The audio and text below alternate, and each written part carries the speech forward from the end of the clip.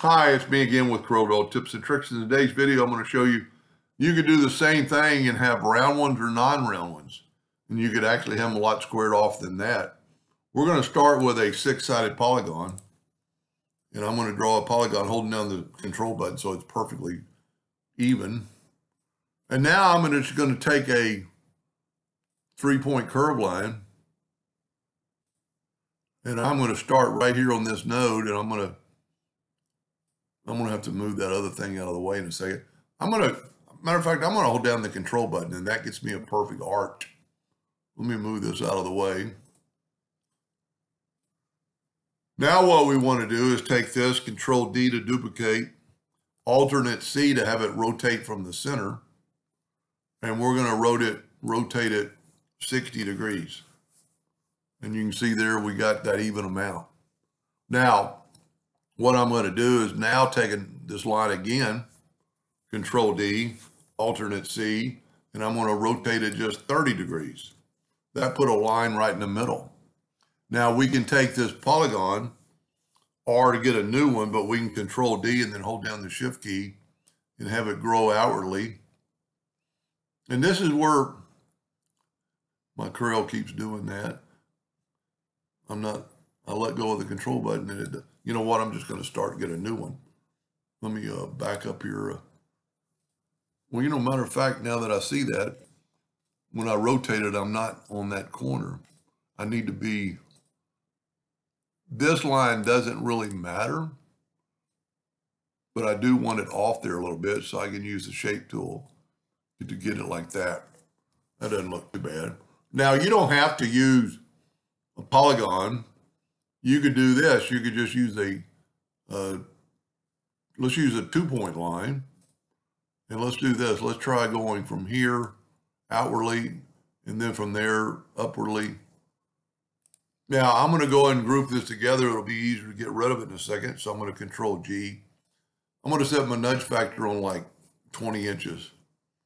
I'm going to take my Smart Fill tool. I'm going to go ahead and use that same orange as I did. I like it. And then I'm going to fill these two in. Now on the top one, I'm going to take and get my interactive fill tool. And I'm going to swipe across. I'm going to put orange on both sides. You don't have to do this. I'm just giving you a suggestion. Then you could bring in some white. And as long as you get on that line and get that plus sign, you'll have some white. Now we don't have much detail there, so I'm going to add a little orange on both sides of it. Maybe spread these out just a little bit. Now on the bottom one, I'm going to select it. And I'm going to use the interactive fill tool. I'm going to go upwardly. But I'm going to put some dark up there. And then you could change this and bring it around, back it off, do more. I think that looks pretty good. Now, because I group these together, I can move them out of the way. And we're going to use them here in a second.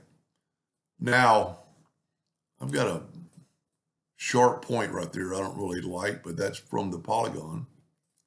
I'm going to group these together, Control G, Control D to duplicate, and Alternate C to rotate it. And we're working with 60 degrees, so I'll rotate it 60 degrees. And there you have that shape. Now, we could completely change that. I kind of like that. Let's move that out of the way. And let's bring this back. And this is why I do stuff like this. Let's take an ellipse now, holding down the control button, get it perfect, and hit P.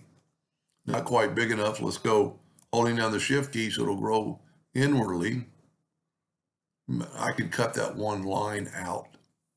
I don't want that line there, so you could take the virtual segment delete key and just delete that line. Now we got those patterns, but see, we got a round object now.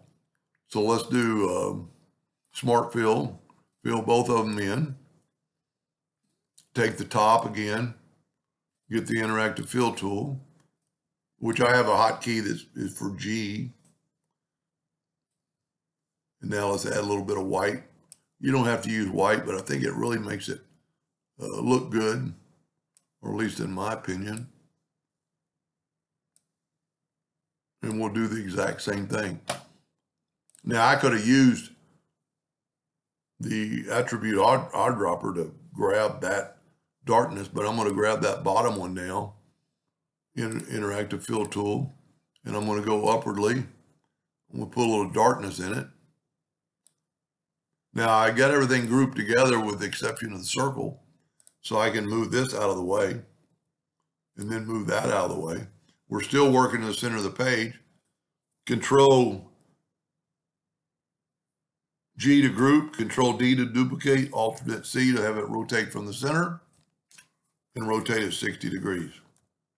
Now we still have a polygon in the center, so that doesn't look too bad. Now this would be a great example to clone it. And I've done enough videos on clone, but this one would be a really good, I'm going to move that out of the way, make sure I just have one copy.